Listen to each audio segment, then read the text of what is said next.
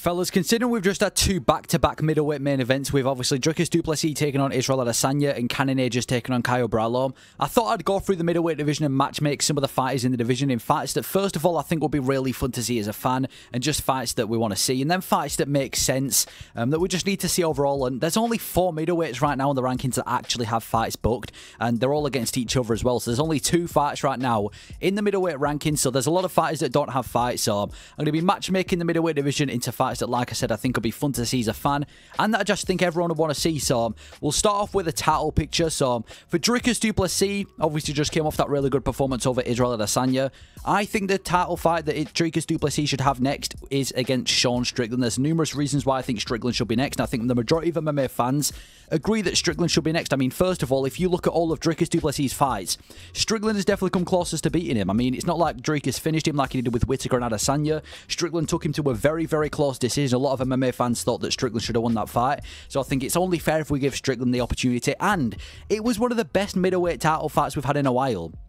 Especially when Adesanya was champion, middleweight title fights didn't have the best reputation, but Dricus du Plessis versus Strickland, if you take away the dodgy decision at the end, it wasn't even that dodgy, but if you take away the controversy over the decision, it was a really good back and forth fight between them, and if that's what we can expect every single time we see Dricus versus Strickland, sign me up. Next reason as well, you know, they've got a big build-up. The build-up to the first fight was amazing. They seem to be talking to each other on Twitter a lot, so it looks like the build-up to that fight is going to be really interesting as well. So overall, Dricus du Plessis versus Sean Strickland should be the next title fight, in my opinion, in the middleweight division. And on top of that, if you look at the middleweight division right now, there's no one else for Dricus but Strickland. Adesanya's just lost. Whittaker's going to be facing Chimaev. Imavov is going to be facing Allen. So Strickland is literally the only name at the top that is there for Dricus du Plessis. So Sean Strickland, let him get his title shot again against Dricus du Plessis. I think it should be a really fun build-up, and it should be a really fun fight based on the first time we saw it.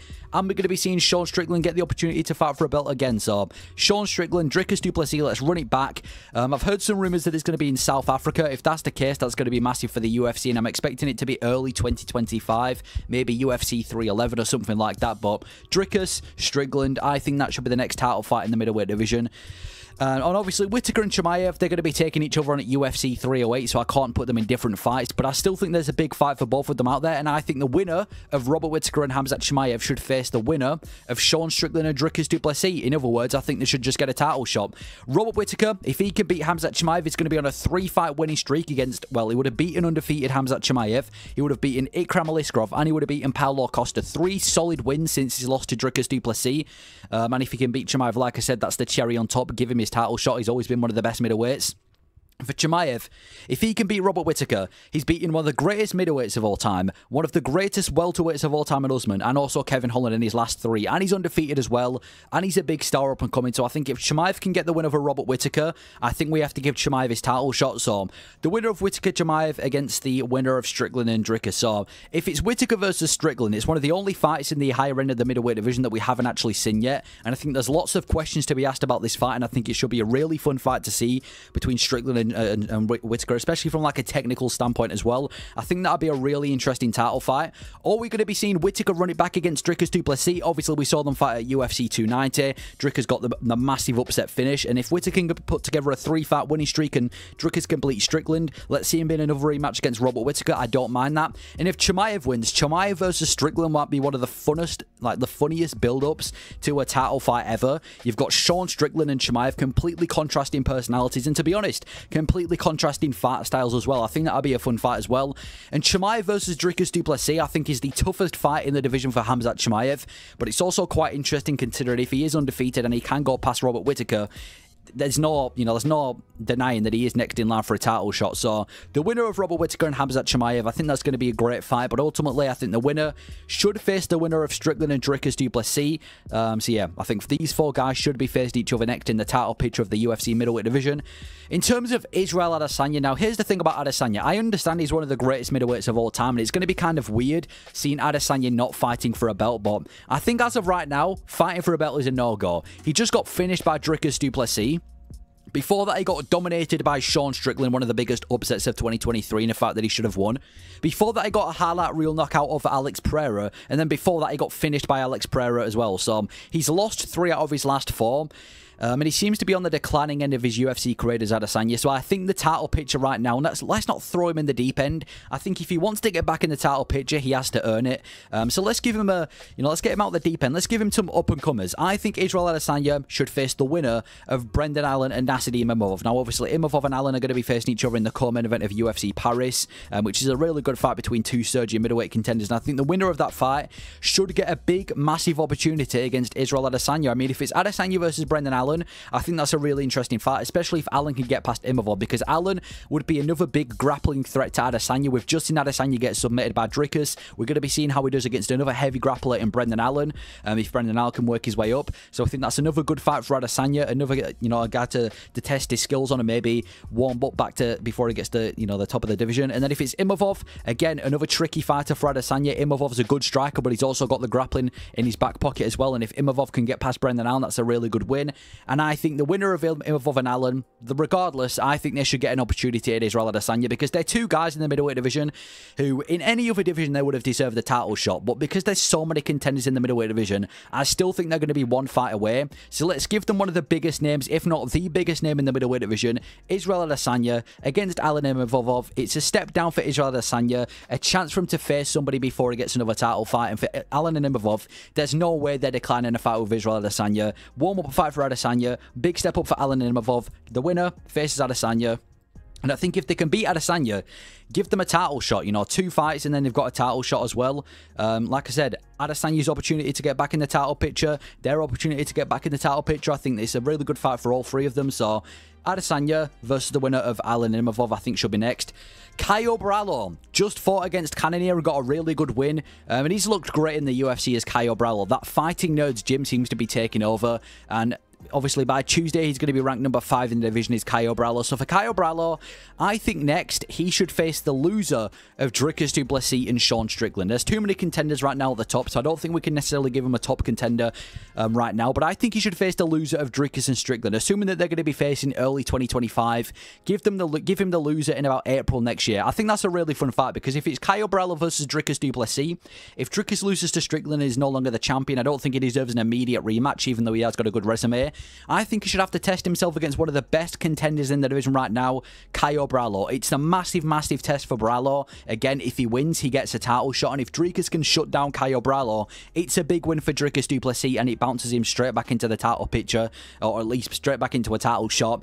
And if Strickland loses to Dricus, Strickland's definitely going to be away from the title picture for a while, but Strickland versus Caio Borralho would be one of the most entertaining striking matchups in the middleweight division. Two guys that walk forward, two guys with a very effective boxing style. I think that will be one of the most interesting striking matchups you can make in the middleweight division, and the winner maybe gets, well, if Strickland beats Caio Borralho, he's probably going to need another win before he gets back in the title picture, but if Borralho can beat Strickland, again, Borralho gets a title shot. So Caio Borralho versus the loser of Dricus du Plessis and Sean Strickland. It's kind of crazy how quickly Borralho's career has gone, because 2 fights ago, he wasn't even a ranked fighter, and now we're in talks of him facing Dricus and Strickland. But that's what I think should be next for Caio Borralho.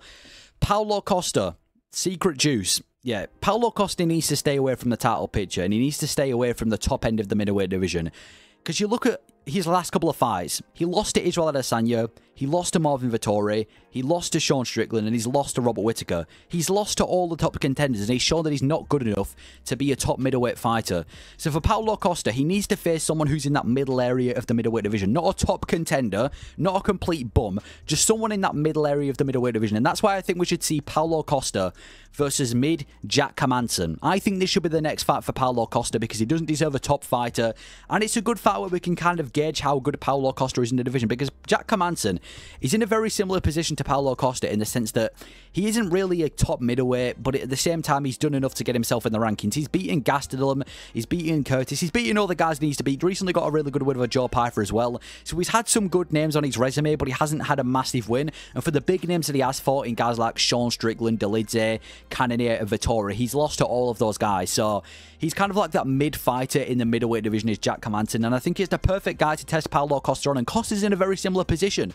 Costa's only wins are against old, washed fighters. In fact, Paulo Costa hasn't got a win against anybody who's still competing in the UFC. His only wins is Luke Rockhold, Uriah Hall, Yoel Romero, and Johnny Hendricks. None of those guys are in the UFC. They were all at the end of his career when Paulo Costa fought him. So I think Paulo Costa versus Jack Hermansson, we can kind of test how good Paulo Costa is, see his skills against another middleweight, and from there we can maybe make decisions. Maybe the winner of this fight can get the loser of Alan Imavov, because again, you know, it's another fight for them to step up. But yeah, Paulo Costa, let's see him against Jack Hermansson, who's coming off a win. I think this should be next in the middleweight division. It's a clash of styles as well. Well, I say if Jack Hermansson's a heavy grappler, but if anything, he strikes nowadays more than he grapples.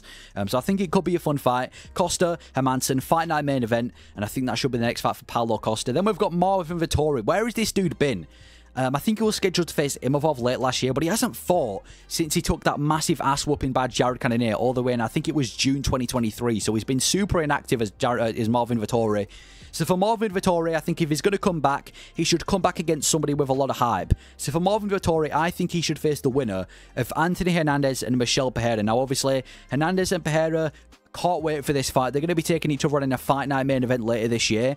And without a doubt, they're two of the biggest prospects right now in the middleweight division. And whoever wins that fight is going to want a big step up in competition. That's why I think we should give the winner of that fight to Marvin Vettori, because that, you know, if they can beat Marvin Vettori, that puts them straight into the title picture. If it's Hernandez versus Vettori, this is a really interesting fight for Hernandez, especially if he's able to get past someone as well-rounded as Michel Pereira. It's a big grappling problem for Marvin Vettori, because Anthony Hernandez seems to be one of the most crafty grapplers right now in the middleweight division. So it's a dangerous fight for Marvin Vettori first of all, and it's also a big chance and step up for Anthony Hernandez. And if Michel Pereira wins, it's going to be so fun to see Michel Pereira at the top of the middleweight division. It's just going to be so fun to see Michel Pereira face these top middleweights, and I think him versus Vettori would be super fun. Two well-rounded guys, his biggest test in the UFC so far.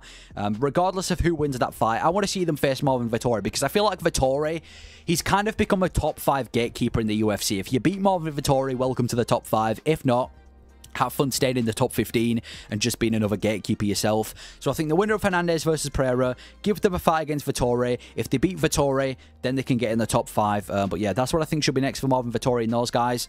And then for Chris Curtis, he's in this weird position where he's kind of just about doing enough to stay in the middleweight rankings. He's ranked number 15th, and he has been for a while.